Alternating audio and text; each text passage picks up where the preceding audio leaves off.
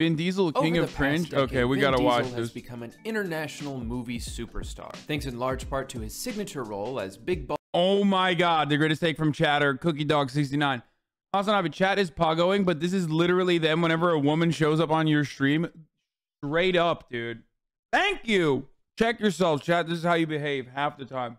Bald strongman in fast car movies. Oh, hold on. Actually, he's the other one? Yeah, there we go. Using his superhuman physique and almost supernatural deep voice, Vin Diesel has carved out quite a niche for himself in Hollywood that doesn't seem to be going away anytime soon. But while Vin has built a reputation as being a bit of a badass on-screen, off-screen things start to get weird. Because when he doesn't have a script to fall back on and has to form words and, God forbid, sentences with his tiny little meatball brain, things start to go south pretty quickly in the most fascinating way. I know for a fact that he cries and like tells people that he's hooked up with about his like poetry and shit. Like actually, as a matter of fact, I'm telling you, okay, that he, you know, it cries and like sings songs after he has sex with people that he does not know that well. When did this turn into I love you? But to understand who he is now, we must start at the beginning. Vin Diesel was born in... Not toxic masculinity, dumbass. It's weird if you don't know the person that well and you're doing that to a person that you don't know that well. In 1932, inside of a burning building, his father, a camel, worked in the famine industry, which was thriving at the time. You know, maybe I don't need to do a video essay for everything. Brush tool and... perfect. Hey guy, welcome back to the first and only channel on YouTube where, as you can probably tell, I moved. Diesel stuff, okay. Or the last witch hunter, for that matter. Now that I think about it, I'm pretty sure the only Vin Diesel movie I've seen is The Pacifier, the 2005 Disney... I've seen this. I've seen that movie. Classic where he plays like a Navy... I watched that movie pirated. Like, went to one of those like, you know, black market stores in Turkey. And I remember literally paying a whole ass 2 lira for a pirated copy of The Pacifier, and I watched it, and let me tell you something, I don't remember anything from it, but it probably wasn't worth it. Navy SEAL who was to babysit a bunch of kids as part of a recon mission. Predictably, things get off to a bit of a rocky start, but by the end, he's teaching them a thing or two about self-defense. The kids teach him about the power of family. It's a great movie. I've seen it like 10 times. Anyway, what I'm trying to say is I haven't seen a lot of Vin Diesel movies. Like I said in the beginning though, this video isn't about his acting, which is perfectly fine. It's about what happens when he doesn't have a script. The most popular example of Vin Diesel cringe was on this interview from a couple of years ago with a Brazilian... Trigger warning, wee woo, Vin Diesel is about to behave like a chatter around a woman. Okay, so now that we got that out of the way, okay, so I with XXX movies, dude. Well, the first one only, but I thought it was so sick. Rammstein with the performance in the movie. You know, I was young HasanAbi, loved that shit. Okay, so that's one. I thought it was the coolest to have like a XXX tattoo in the back of your neck. I don't know how the I did like that, but whatever. But the reason why I actually do appreciate Vin Diesel is Riddick. Riddick is incredible. Riddick is about a space prison. It doesn't get any better and in my area of interest more than Riddick. Not only that, but also the video games of Riddick were also so very good. Brazilian reporter, and I'll only touch on this briefly because a lot of you probably already saw this. This was on the H3 podcast, but it's still worth talking about. So the first few minutes of this interview are pretty normal. He's just talking about the film he's in and a little bit of a history about his career. And then he starts to bore himself and he instead turns his attention to the interviewer and just bombards her with compliments. But Tom Hanks was the first one, and God, you're so beautiful. God, she's so beautiful, man. Am I right or wrong? Look at her. How am I supposed to do this interview? Look at this woman. Tell me your story. She's so beautiful. Conyo, man. Talk to me, baby. Let's get out of here. Let's go. Like, let's pretty. Go have lunch. By the way, this is quite literally the definition of like objectifying a woman. You know how people always are like, men get objectified too, blah, blah, blah. Like, what about that? It's like this exact thing that you're watching currently. This happens a lot more than you think to women. If you are a guy and you've never been around women, or you are probably in the process of doing this to a woman, And that's precisely why women are like, this sucks. Shut the fuck up. Like, seeing this person and reducing them to an object of sexual desire in the conversation, and not allowing her to do her job happens a lot more frequently than you would think. My God, I love her. Look how beautiful she is. Thank you. God, wow. Man. So, Tom Hanks? Wow. He just keeps going at it and going at it. And she does her best to get the interview back on track. But then a few minutes later, I guess his brain just can't handle this much conversation. So he just goes back to like, you are beautiful. Let's go home and I love her. Man, she's so sexy. It's not, I can't do this interview. Am I the only one that's saying it? Look at her. She's... Wait, Groot? What year is this from? Why Groot? This is weird. Someone described this to me. Why the f is he... Something about this timeline doesn't match up. Oh, this is a XXX movie in 2017? Oh, ew. So sexy. It's not, I can't do this interview. Am I the only one that's saying it? Look at her. She's so beautiful. It's like you can't even do an interview with her because you're just like, da, da, da, da, da, da, da, da. yeah, it's kind of hard to watch. But I guess that would be the definition of cringe. So we're off to a good start. When did this turn into Beautiful World? So that was a big deal a couple of years ago, rightfully so. It's very weird, but it doesn't even come close to ending there. There's so much more. So let's dive a little bit deeper, but to do so, we need to head over to Facebook. Vin Diesel is the king of Facebook. If you had to guess how many people currently like Vin Diesel's page on Facebook, his fan page, how many do you think? 12 million. 10 million? 50 million? 12 Not million. even close. 100 million people like the Vin Diesel fan page on Facebook. Vin Diesel and Facebook are a match made in heaven. And the main reason for that is Facebook live streams. I'm doing a live, guys, so just have a seat and this is gonna be fun. I've never seen someone use so many words to say so little. Watch the first 30 seconds of this one and see how much he actually says. I'm giving you big hugs in a second. I'm giving you big hugs in a second. I'm doing a live. I'm doing a live. I'll give big hugs in a second. I'm doing a live. I'm doing a live. No, he's not. I am doing a live. I'm doing a live. And Oh my God. the reason why I'm doing a live is because Oh wait, I think I missed it. What is he doing? I'm doing a live. Oh, he's doing a live. Okay. After spending about 2 minutes saying that he's doing a live and eventually saying he's doing a live because he's thankful to Comcast. Comcast has come in and Bro, Drew Gooden doesn't understand, bro. It's not easy, okay? Vin Diesel is a live streamer. He's a big streamer. I have... Sorry. You know how it is. I have to defend my big streamer friends. That's right. Immediately, I have to start defending Vin Diesel now, okay? Everything he did in that video against that woman, women like that. That's right. Women literally love that shit, dude. Boys, fellas, Vin doing the right thing. done wonders. He says that, you know, it's Saturday night, and while everyone's having fun, as they should, the cast of Fast and Furious is here brainstorming ideas. We try to imagine what would excite you in the future, what storylines you would like to see continued, and we try to find the truth in our mythology, and we try to maintain the integrity that is what the Fast and Furious saga has become. It's a movie about driving cars, bro. What? It's about family. No, it's about family, Pago. Shut up, dummies. That literally got duped by the five-head clever marketing scheme that like makes fun of how corny the it's about family shit is.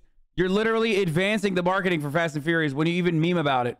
That's right, dude. Guess what? Hollywood will sell you shit no matter how aware of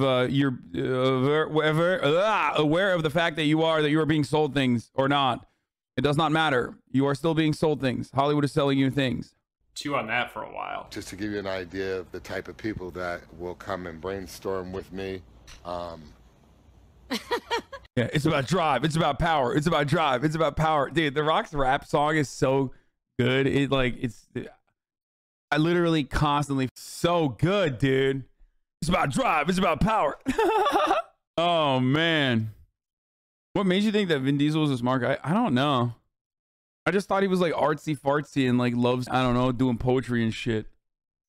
He's always blowing up the spot live.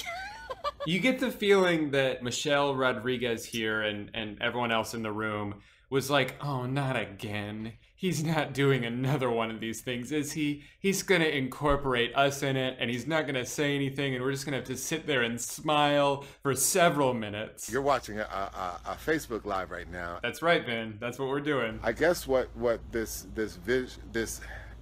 visual shows you is dedication, and Dude, he's so weird, dude. He misgift. Yeah. Oh, why is he so? I mean, dude, that's why he's got 108 million, dude. He's pulling a misgift. commitment to integrity. Commitment to integrity. So this is alive. Oh, it's alive. I wasn't sure. I don't know about you guys, but it's hard to They literally are like, come on, bro. We make so much money, so we have to put up with your bullshit. Like, we have to literally sit here and, like, act like it's totally fine and chill and normal that you're, you know, putting a camera in our faces like this. Oh, man. even focus on what he's saying because all I can see is that giant ass thing in his teeth. But you ready for this? You want to see something, guys? Just pay close attention to where it is and then watch this next clip. Come on, of course they can. Para mi gente, tú sabes, impeccable. Stop it.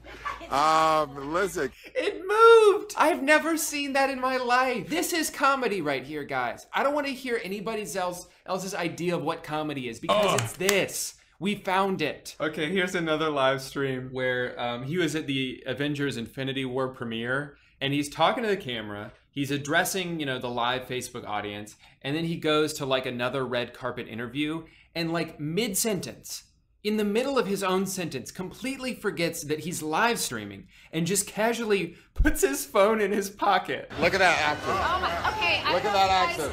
All right, let me get on this. Guys, you see this? It's the Groot coming out of me. I came to the premiere and Groot just... And it just continues to sit in there. What the? Okay, this is awesome. Wait, why did Drew Gooden make a YouTube video about how awesome Vin Diesel is, dude? He's just literally addressing chat and then puts chat in his pocket midway through. There for the next 10 minutes. Hasan does that. I've done that too, but like I've done that when I had to hide it or got tired of carrying it around, and I tell you that I'm putting you in the pocket. Before he finally pulls it out and realizes what he did. Yeah, no, let him go. Oh my God. Yo, you guys have been in my pocket the whole time. I mean, he obviously handled it well, but God, that's hilarious. This one actually starts off pretty normal, but that only lasts about 90 seconds. Chinese food. You see, Vin is a big fan of milestones. He always celebrates a milestone with a live stream, and he just hit a big one, 50 million. But unfortunately, thanks to some bad timing, he is traveling when he hits it. He's on a plane in the middle of his big day. Not to worry, though, he has a plan to make up for it. He goes ahead and plays this very special video that he seems to have filmed and edited himself as a bit of a special treat for the fans. Whoa! I mean, don't get me wrong, his silhouette looks very sexy, but God, did he not listen to that? What the? Edited himself. Okay, I was worried. I thought it was a TOS. Special treat for the fans. Wait, why is he doing this as his like? Why is this his 50 million celebration? This is so funny, dude. I mean, don't get me wrong, his silhouette looks very sexy, but God, did he not listen to that audio Is he all 50 million? Like, is that what he's doing? beforehand? So that goes on for about 5 minutes, and then he gets back to himself and says this.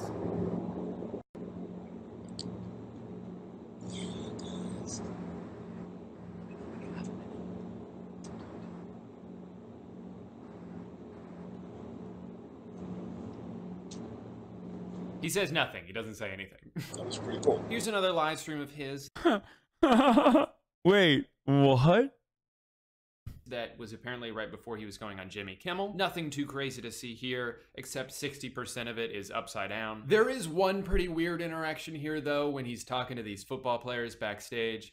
And he refers to himself as Daddy. They're the real thing. Show. We warmed them up for you. They warmed them up for me. They warmed them up for Daddy. Thank you, guys. And after making sure to establish himself as the biggest alpha male in the room, he goes out and nails that interview. Purple. Purple? Maybe that's what it is. Purple. Purple. I'll admit that it might be a little unfair of me to judge him too harshly based on live streams. A lot of times in live streams, you know, I've done Twitch a few times, you say some weird things, it's natural. I don't have nipples on my ankles, so I don't want to judge him too harshly for that. But what we can do is look through some of his Facebook posts. Now these are of course things that he had the idea to post, thought about it, decided yes, I will post that, and then he posted it. So a lot of extra steps there, a lot of room for potentially being like, oh, maybe I won't do that, but he went ahead and decided anyway. So these are prime Vin Diesel posts. Let's check them out. Here's a fan edit from 2015 where he is being sensually embraced by an elephant. It's not so much the fact that this picture exists,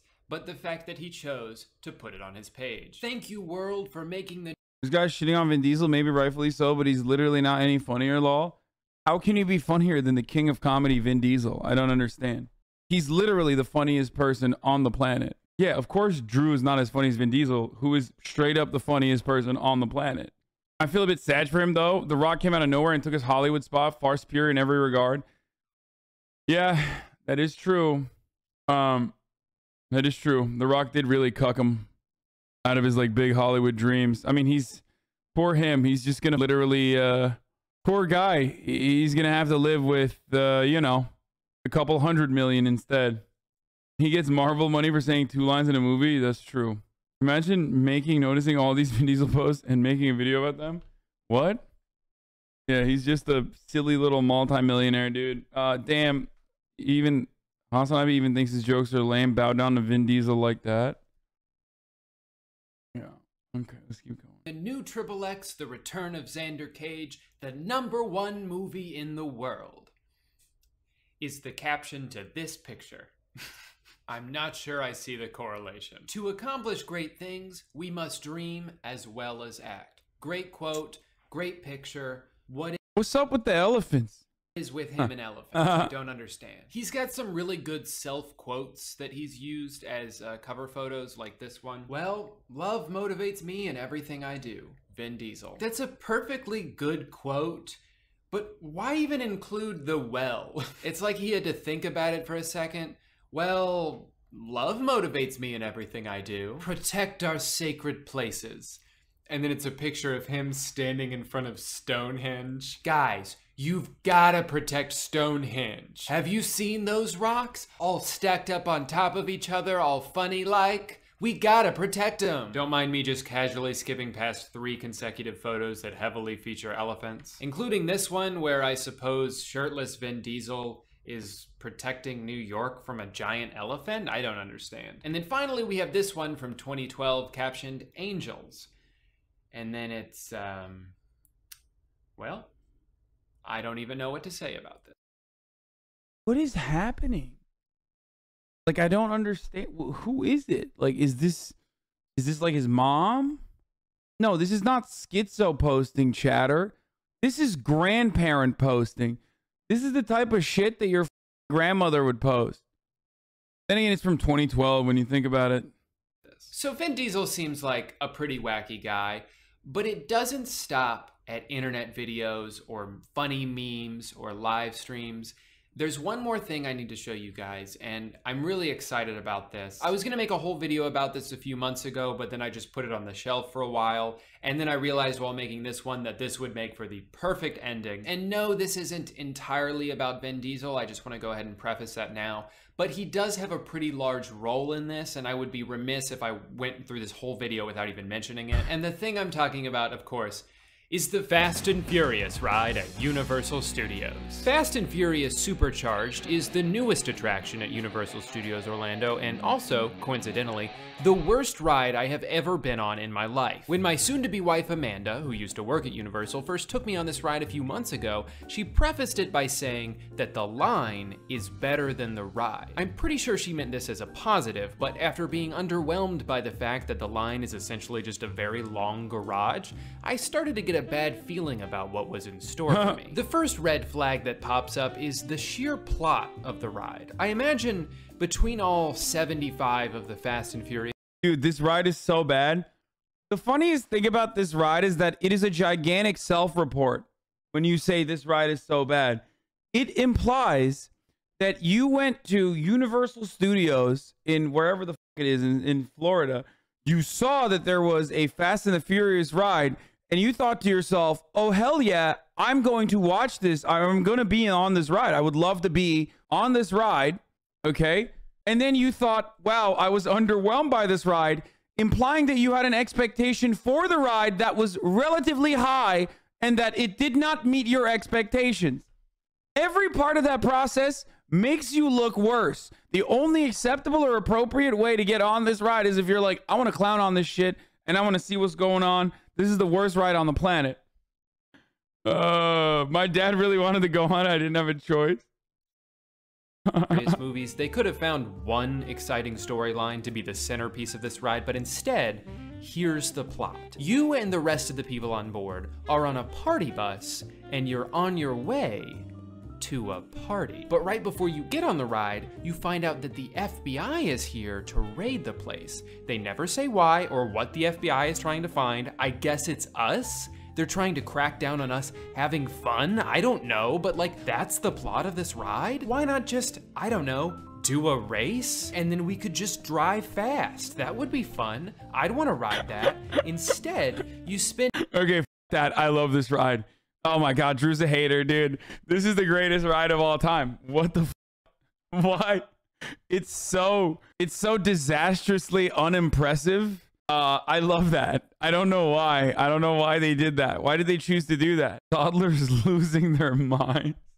Dude, it was such a weird experience. Being honest, this is accurate. Wait, really? The entire 6 minutes sitting on a slow-moving bus watching the ride. This isn't ideal for a theme park attraction, but it wouldn't be the worst thing in the world if the thing you spent the whole ride watching wasn't a total cringe fest. You're under arrest right now. I've seen bad acting at theme parks before, but good God, I thought these guys were professionals. We don't work for nobody. Oh yeah, there he is. There's my guy. Driver, move that vehicle. He seems really happy to be a part of this. Also, what the— What? Oh my God. What is going on, dude? Oh. After the disaster? This is the greatest. Oh, this is the greatest thing I've ever seen. I hate going to, theme parks like this. I hate going to theme parks. I want to go just for this, dude.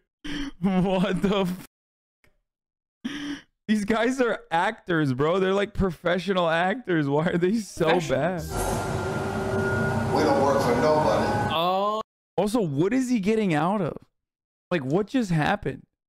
Like, what is that? Yeah. Why is he looking in like the wrong direction? There he is. There. He doesn't know where to look. He literally does not know where he's supposed to look. Wait, I'm gonna run this back. Professionals.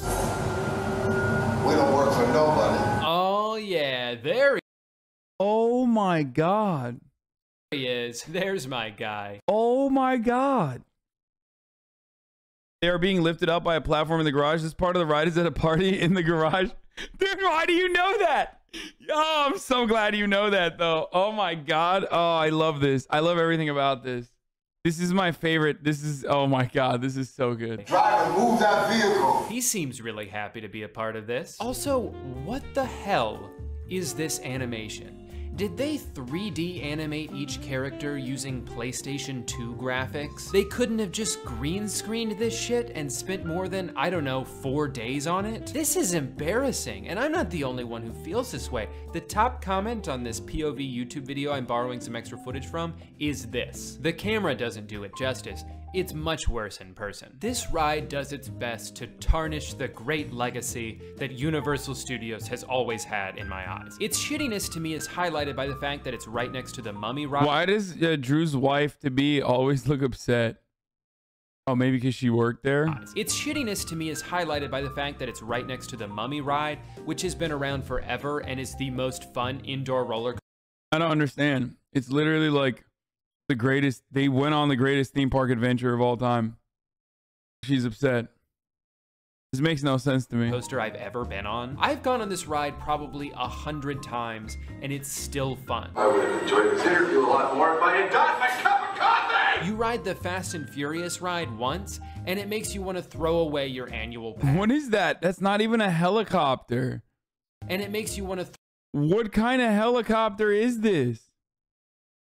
It's a drone copter?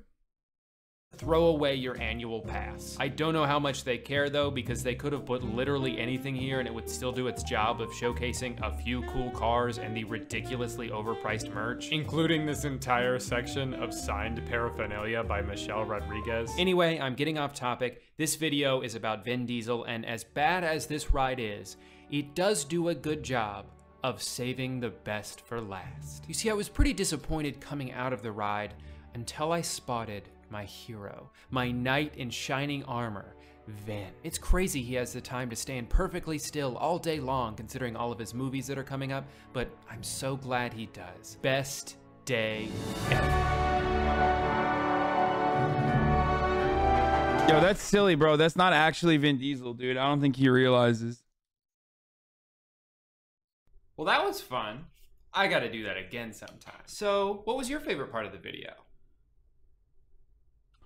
Yeah, that was pretty funny, but my favorite part of the video was the ad read. No shot, but at the top of the hour, there's a 60-second ad break on this broadcast, and I totally forgot to run it, I think. Or did I run it? Wait, let me see. You might be saved. Nope, at the top of the hour, there's a 60-second ad break, and I totally forgot to run it, which is why I'm going to run it right now, 34 minutes late. It says the last ad I ran was 2 hours ago. So you will see an ad, of course, unless you subscribe, in which case you will not see an ad. That's right. So middle of the hour ad break. If you no longer want to see those ads, all you need to do is subscribe. You can do that for $5 or for free with a Twitch Prime. Here's the ad break now. Masters closing in September 2015, a new structure would rise in its place. Hey, if you like this video, please subscribe and hit that bell so you don't miss out on any future videos.